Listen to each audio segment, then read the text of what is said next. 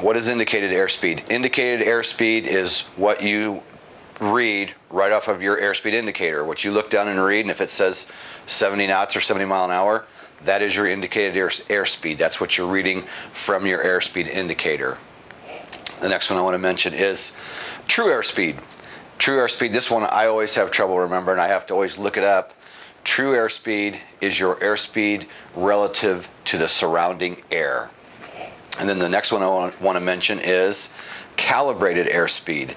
Calibrated airspeed is indicated airspeed corrected for installation and instrument errors. So those are your three airspeeds.